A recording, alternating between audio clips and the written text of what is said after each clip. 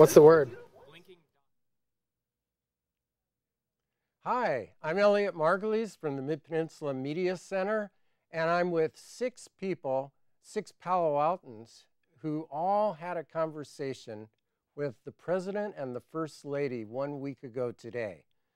One of these people is a former mayor of Palo Alto. So let's hear their whole story over the next half hour. Join us as we find out some amazing details of how that Palo Alto to President connection was made. So I'm going to start the story. You're going to be our storytellers. And I want to start from the beginning that I'm picking, which is the moment you found out you were invited to go to the inauguration. How did you find out? And we'll start with Alec over there. How did you find out? And what was your initial impression of what you were going to be doing? Okay, so I first found out from a Facebook post. Becky over here posted on the Facebook page and said, "Hey guys, we're going to the inauguration." At first I was like, kind of like, wait, is that even possible? Like, and at first I was like, oh, we're gonna have to pay for, you know, airfare, like housing. I'm like, oh, it's worth it. Well, I'll pay for it. And then we find out actually that everything's free, and that's when I actually started getting really excited for it. Okay, Caroline, do you remember when you found out? I do. I was at kind of a closing meeting for the 2 videos the YVC made over the summer. At Palo Alto City Hall, and I was here with Dakota and Nitya, and it was just kind of announced, and I was completely in awe. It was out of the blue, and we had never heard anything about this, and it was like absolutely incredible. We were so excited, Dakota and I. Dakota, do you remember, like, when you first knew you were going to go to see the inauguration? What image did you have of it compared to what it turned out to be? Was it totally different? Well, it was a really complicated feeling. Like, when I knew I was actually going was a different moment from when I heard I was going. Because, like, Yahweh was just, the former mayor, was reading from this certificate that the city council was awarding us for the work we'd done this summer. And he was just reading all these different provisions down the line, and just one of the last ones, out of the blue, oh yeah, and we want you to come to the inauguration and film perspectives for the Democratic municipal officers. And I wasn't really sure if that was real or not. It was one of those, like, movie moments where you're like, oh, what? You know? But if it turned out differently from what I imagined? Well, we'll find out more about how it turned out. But I'm wondering, when you heard the word inauguration, what did you think it was going to look like, Nitya?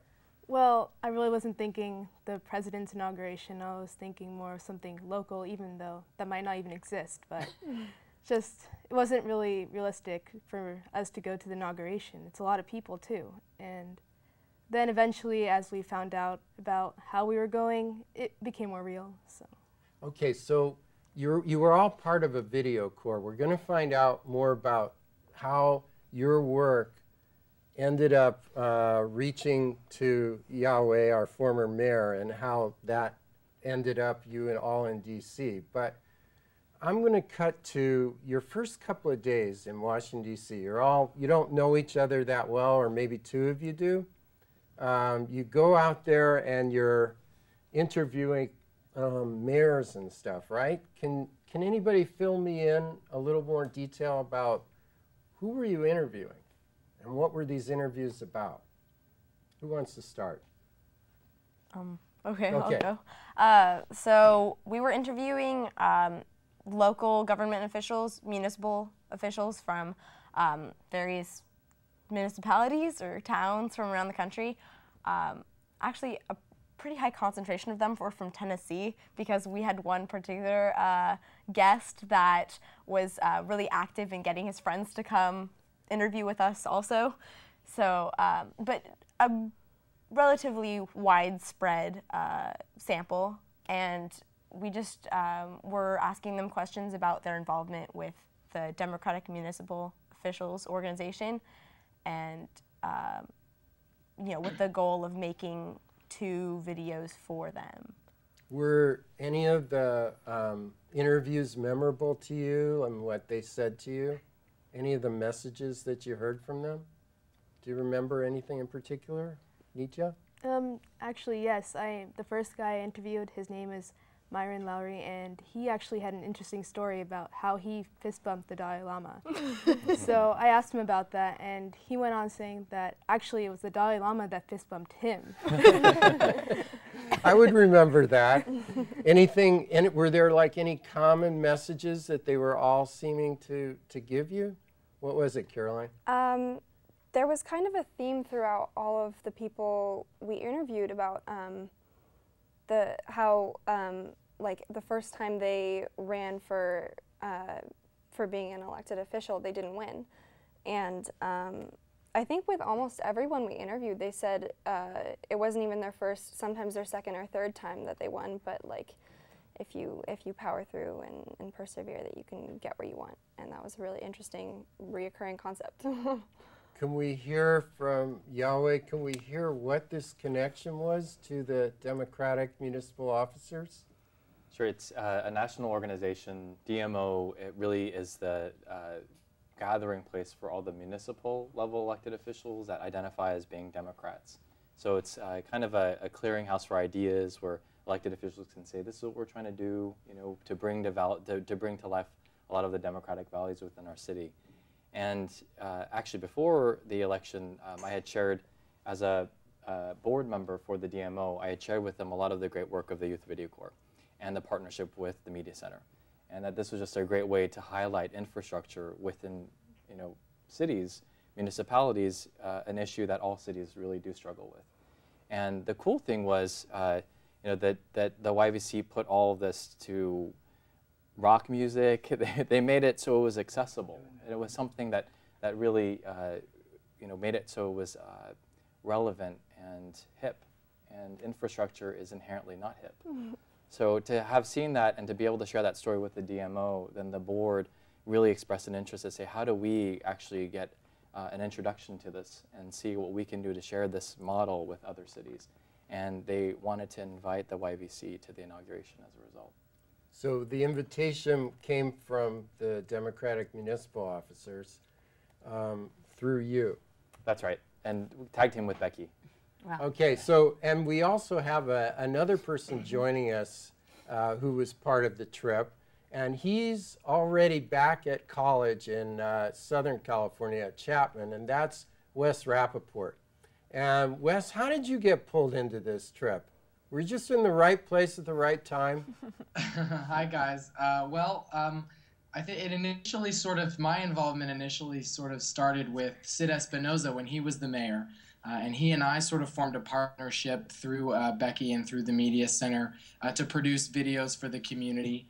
And we sort of continued that on until I graduated and he moved on from being the mayor. And I think I'm really glad to see the program develop into a larger group of students and a group of people that are really committed to producing some great quality content for the city. So actually the team, this year's team, was working with Mayor Ye, and you were on the first team, which worked with Mayor Espinosa. That's correct. Okay, so, and then we keep hearing Becky's name, so I'm going to get over to her in a moment because I want to switch the scene to your lodgings. You all end up staying in a house of Yahweh's friends. Is that how it worked out? So let's first talk about the women's accommodations. Well, Becky, where were the women staying? Well, we stayed upstairs, and I had my own room, and the ladies were all bunked in the guest room. And so that was really lovely to have my own space, and I'm very grateful to Yahweh and his insane friends for putting up with us. They were really wonderful people and extremely welcoming and also very well informed about Washington and politics themselves, which I think is why they were really happy to host us. And I think we learned a lot from our hosts, which was great. So you guys shared a room, huh? How much sleeping was done in those few nights? Not very much. But that's actually more a reflection of our schedule, because we were just so there. Like, there was something going on all the time. We slept. There wasn't much, you know, late night talking, actually. So basically, by the time you got back home and ate, you were bushed. You just fell we were all fell really asleep. tired. Yeah. What about food? Where was the food coming from? Well, actually, Yahweh came to DC a day before, and he actually pretty much raided Costco.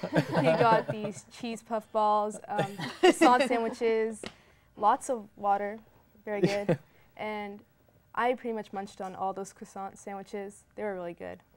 Well, Alec was telling me about a different piece of the menu that he was really into. What was it? That's true. Actually, the Welch's, you know, fruit snacks.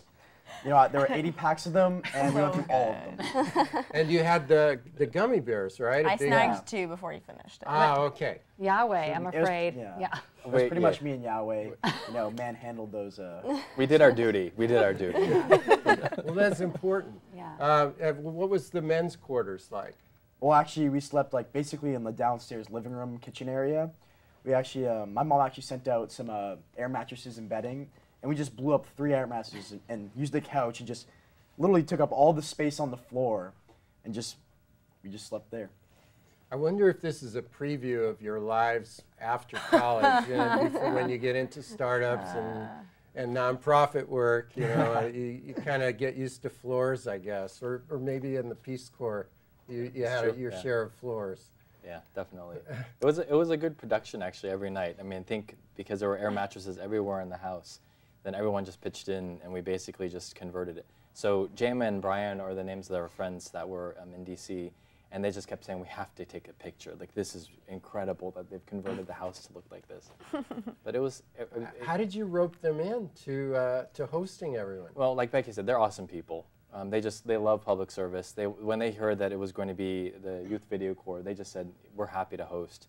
I think that from a selfish perspective, it actually let us really spend a lot of quality time together. You know, there was a lot of production. I'm looking at Wes now, and you know, I know that there was so much production that he carried throughout the trip, but all of us being together at night, it let us order pizza, you know, let us just hang out. We played video games together.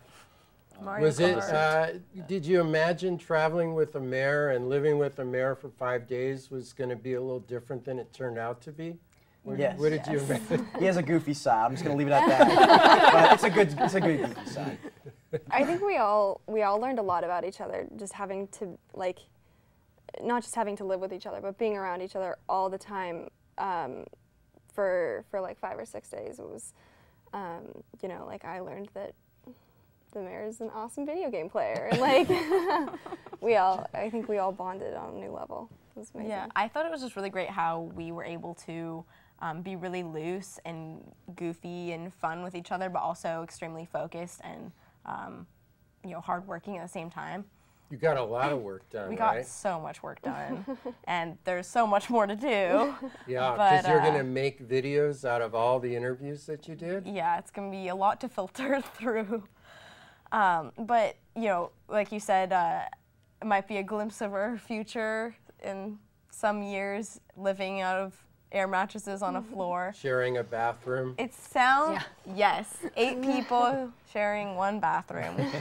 It was much better than I was worrying it could be, and I think that lifestyle, like, as long as you're doing really great fun stuff simultaneously, it's really not that bad. You can put aside some of the misery. Speaking of misery, I want to change to the day of the inauguration because I read your blog. So later we'll put up the blog site because they're fabulous writings that you all did and really entertaining. But it sounded pretty physically demanding.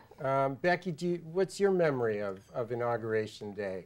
Just cold, really cold, and I think 7 hours on our feet and walking all, not taking the metro, not wanting to deal with any of that, just walking from our host house all the way to the secure area, wading through lines, certain people dropping their tickets and then finding them again. A little bit of, We have a finger playing. a little panic. Uh-oh.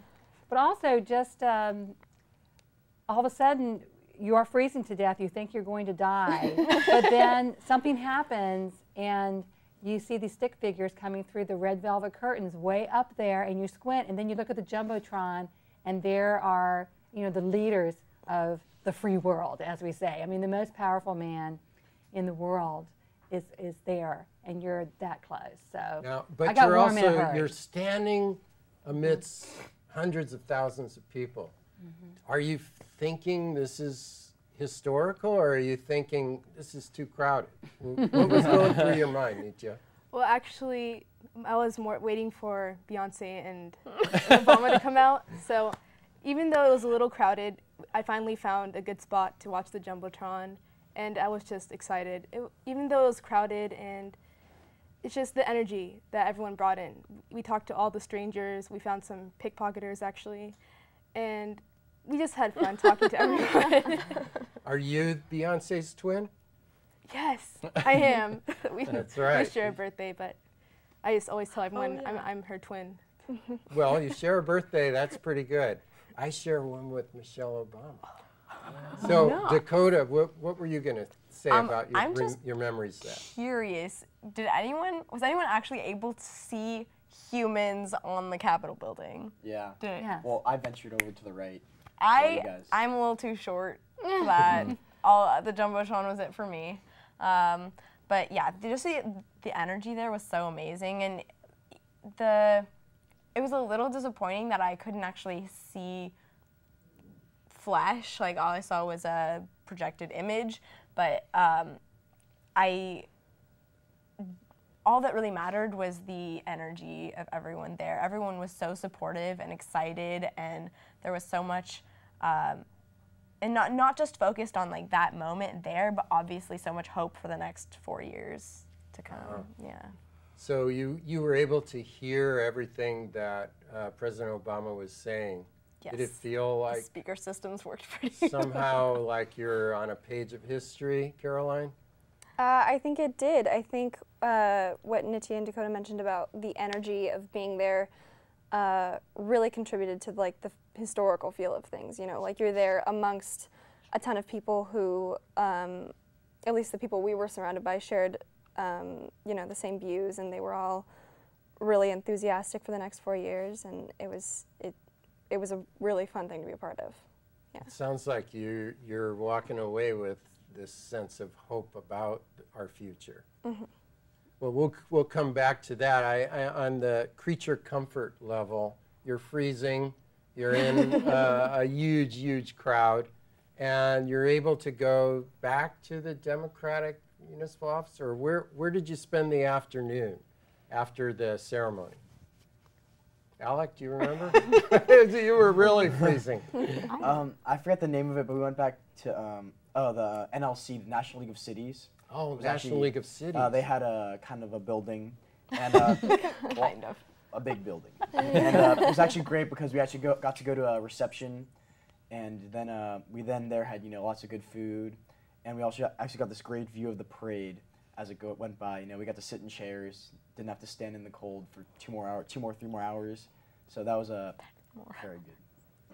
Any other memories of social networking at that League of Cities? Anybody that you met there?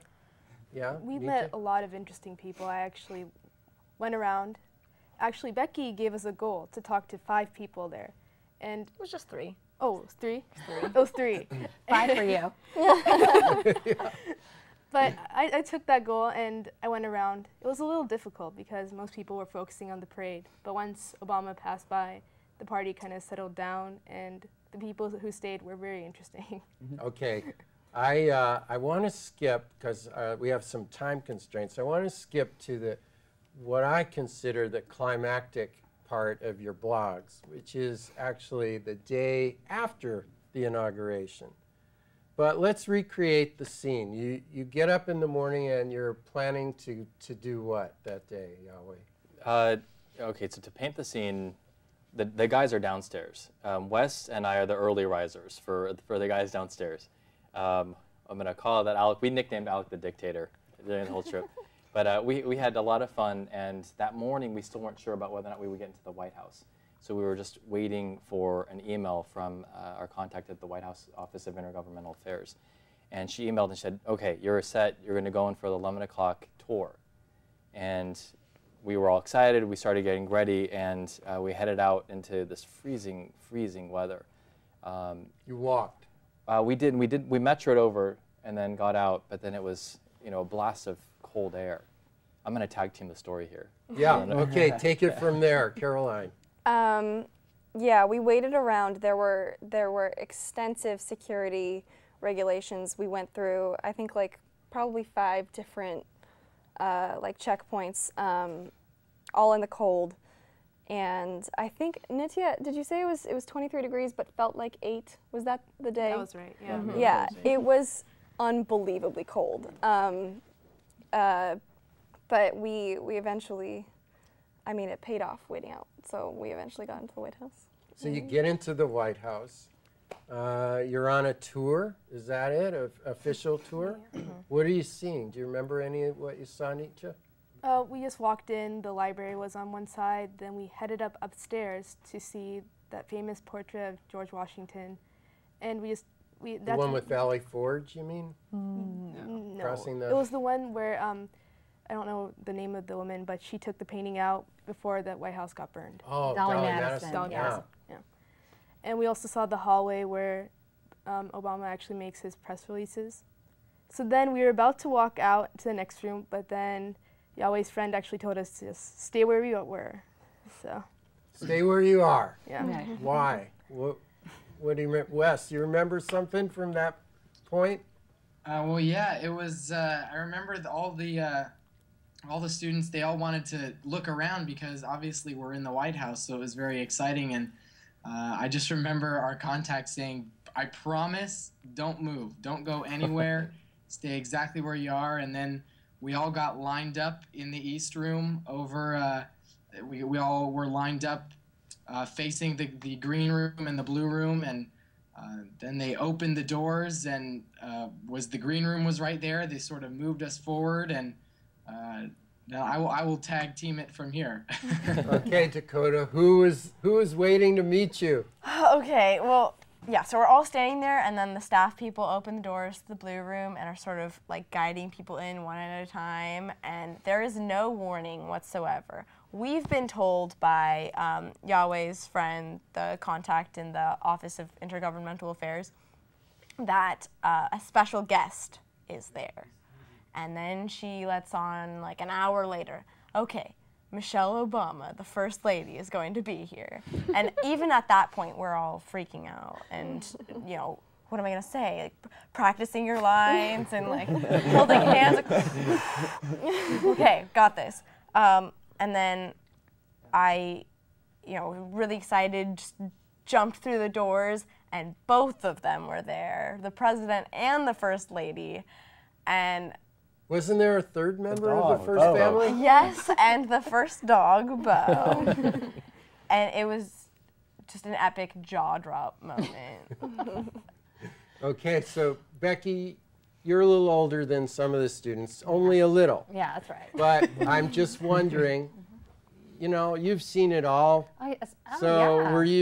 were you amazed? Did your jaw drop? Yes, definitely. Do you remember the moment, like walking up to the President and the First Lady? I poked my head around the corner, around someone's shoulder, just to see the First Lady and what the setup was. And then I saw this really tall man beside her, and that was the President. And I really, time stood still for me. I hate to say it. It was like your first kiss or something like that. It was just this amazing moment where, yeah. Okay, and then I pulled myself together, but and just then you went on automatic pilot. I mean, what are you going to do? Pass out? No, you just go forward. So, yeah, Yahweh, it was was amazing. it the first time you were in the presence of the President and the First Lady? My first thought that went through, I'd worked on the 08 campaign, and there were life-size cutouts of the president, or the president-to-be. And my first thought was like, oh my gosh, the cardboard cutout walks and talks and moves. He was just right there. And I mean, it was just a surreal moment. You know, one filled with their graciousness, and you know, it's the day after inauguration, and they're there to just welcome and surprise the guests. So, truly an unforgettable moment. And yeah, I know we had talked about whether or not we washed our hands afterwards. And the highlight for me was also that the White House pastry chefs prepared cookies for us after we had met. I finished mine yesterday. Oh, great. And Alec, do you remember what you said or what he said to you? Wait, to the pastry chef or the president? Because Let's it's start two with the completely different pastry conversations. No, let's stick with the president. Yeah, that's a good idea. I actually didn't remember what I said to the president because I was so in shock. Like, I just walked in and I was like I wouldn't even know what was going through my brain. So I had no idea what I said. Apparently, I said like, "Good to see you, Mr. President. Thank you so much." Some around that lines. Okay, well, we have the video of all of you meeting the president and the first lady. It's just a little over a minute long. So if you have the video queued up, go ahead and roll it. Good to see you. Good to see you. Thanks so much. We're not going to be able to do pictures, though. That's the only thing. How are you, Rebecca? So nice to see you. Thank you so much. Good. Have fun while you're here. Good. Good to see you. What's your name? Good to see you. Oh, that's wonderful. That's wonderful. Did you have a good time? Okay. If they don't meet us, then they draw. Hey, how are you? Good to see you. What's your name? Jess. Thank you so much. I really appreciate all the great work. I should have been further back. Hi. What's your name? You're in Malia? I know. Fist bump. Did your parents grow up in Hawaii, or did she? Was she my classmate or something? No. I'm not sure. Good to see you. What's your name? Good to see you. Nice to see you. Thank you so much, David. Hey, how are you? What's your name? I'm Dakota. Hey, Dakota. Good to see you. I think Bola thinks your coat might be alive. That's not alive, Bo. Sit. There you go. How are you? Good to see you. Thank you so much. Hope you've had a good time this week. Thank you. It's good to see you. You know, I can't get pictures. All right, enjoy. We're back in the Media Center's TV studio, far away from the White House, but I'm with the 6 people you just saw meeting the President and the First Lady and the first dog, Bo. And I want to just finish, we're going to wrap up this incredible adventure story of going to Washington, D.C. for the inauguration. And I heard from Becky, but I didn't hear the content, that the final night after you'd met the President and the First Lady and you'd done all this work interviewing people at the Democratic municipal officers, and that your last night, I don't know where you ate, I don't know how many of those gummy bears or fruit things you had, but I did hear that Yahweh said something to you guys on a more personal level. I wonder if any of you remember at this point, 8 days later, what he said to you. Any of you remember? Yeah, I that? remember. Okay, Alan. Okay, so in context, basically, Yahweh, when he was young like us, I forget who, but someone took him out to Washington, D.C. For a trip, an amazing trip. And he told us that it's really important, get the youth involved, and that one day he wants us to one day, bring use. When we're old, doing our thing, we, select a group of people and take them on an amazing trip, get them involved in the community, however way we can. And yeah, I thought it's a very good plan. So I'll definitely be taking you up on that. Anybody else think they'll take them up? For sure. Yeah. Uh-huh. Well, actually, myself, I was thinking that politics and public service is such a great career choice. Just going through all the interviews and the parties definitely opened my eye to that career choice.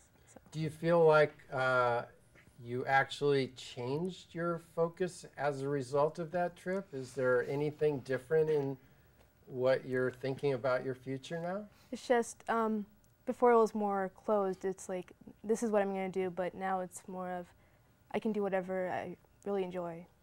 What about you, For Dakota? me, it's kind of the opposite. I, for a while, was in this, I don't know what I like to do, and just taking classes and everything because I want to keep my options open. And I knew I was always interested in like politics and leadership and public service. But this trip really took it to the heart and clarified it for me, and I think made me more interested in focusing my education in that direction. What about you, Caroline? I had always been really intimidated by politics. I hadn't been very involved in it, and I had thought politics as a concept kind of hypothetically could be something I could be interested in when I grew up, but it wasn't until I was there talking to, the elected officials and talking to the people who are involved in government and politics that I really began to think about it, and it's definitely an option. It's really cool. Did it leave an impression on you, Alec? Yes, it did. Throughout my whole life, I always wanted a career, that helps others. And before this trip, I didn't really see a politician as that. I always thought oh, politicians, those dirty people, they scheme and all this. But after this trip, I really realized that it's a great way to, help your community. Even though you're not realized and recognized, on the local level, I found out actually through this trip, this inspiring trip, that it's actually possible to help others, keep the city going. And let's finish with Wes, because you're just a little further along on your career path. You're still in college. You're doing all this broadcast journalism work. Is it going to change because of this trip? That's a great question. Oh, I think we lost your audio, so we'll try to get you back. But I really think it will. I definitely. Do you guys have me? Cutting in and out, but say it one more time. Okay, well, I definitely think that I have been impacted politically by this experience. I have always been told by folks that I would make a good politician, and I really have never considered it as an option for me, or I've not really been into politics as a part of my broadcast journalism training, but I am definitely going to add that sort of to my repertoire, and maybe we'll take a political science class, or add to focus more of my attention on politics. And I'm just really glad about this whole experience that everybody had come together the way they did. I mean, we had the DMO, we had the National Association of Broadcasters, the National League of Cities, the White House. I mean, everybody, and the Media Center. Everybody came together, and that was a really neat experience. Thank you. So just as we get to the very end of the story, I want to go actually to the prequel and just hear how Becky and Yahweh and how this team became a reality, how this connection between the city and the Media Center, and how this trip might bode for the future of that relationship. Do you want to tell us?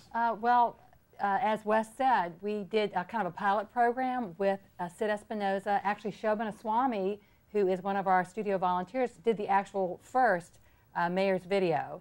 She taped Sid at the Martin Luther King Day of Service last year in 2000, I guess it would have been 2011. So, and then kind of Wes and Sid just hit it off, and Wes made a bunch of short videos about Sid's experiences. And then when Sid retired and Yahweh became our mayor, Yahweh came to the Media Center and had a meeting with Annie and me, and we kind of hatched this idea. And then Yahweh and I, and then our youth education coordinator at the time, Brad Sansabacher, went to the high schools and pitched the idea. So you take it from there, Yahweh. Yeah, and I mean, we were fortunate to have people sign up. It's something too where it's an unknown. To ask people to sign up for something called infrastructure, and to say, please make a video about it. This has an impact on our community, and we were fortunate that the YVC members stepped up. And I know, that's something where, as the videos kind of get out there in the community, it's just cool to know that, as a medium, video really has this longevity to it. And that's something where, that longevity of what the youth have focused on, that's a pretty cool aspect of work. Sometimes it comes and goes, but this is something that actually, an example was for El Camino Park and the water reservoir that's being put in. Not many people are ever going to see it once it's all done. But because of this video, you got to see the guts of it. And it's the youth that really captured it before it got capped and it disappeared. Is it an idea that some of your colleagues, other mayors in other cities, are excited about after seeing what you did here? I think that was definitely part of the DMO invitation. They wanted to introduce this model to the other electeds, and I think they have not yet all seen the videos that were developed by the YVC. And in that sense, there's a great opportunity to educate them about the great work that the YVC and the Media Center did together. But I know the basis for the invitation was because of their interest. And just two credits I want to give before we go to our final video and say goodbye. I know that Southwest Airlines and Congresswoman Eshoo both played a role in this. Can you tell us how they fit in? Becky worked really great with Southwest, and Kim DeLevitt was a community affairs representative from Southwest based in San Jose, and she stepped up, provided these incredible vouchers that let us have back-end flexibility when we all end up staying, after meeting with President and First Lady. And then Congresswoman Eshoo, she has long supported youth, and when she heard the story of the YVC, she just said, I want to make tickets available. And we were one of two groups that ultimately got more than one ticket because of, her belief in the YVC. And we had about almost half-hour, 20 to 30-minute conversation with her on a weekend because she just wanted to check in with us, and she shared that she was inspired by the youth, and that was pretty cool to hear. Well, I'm definitely inspired. If we could get the URL of their blog site up on the screen, it would be great if people at home want to hear in their written words what they went through. It was a wonderfully written and an inspiring account of those 5 days, much of which you heard tonight.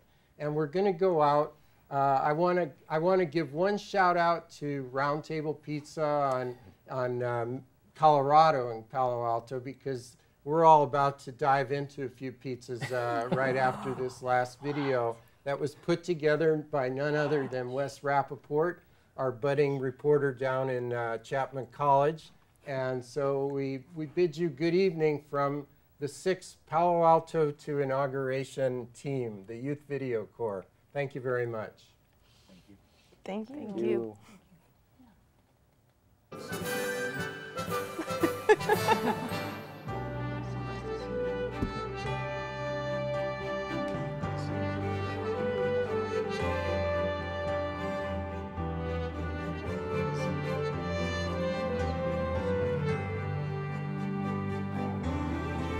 You hear it, Malia?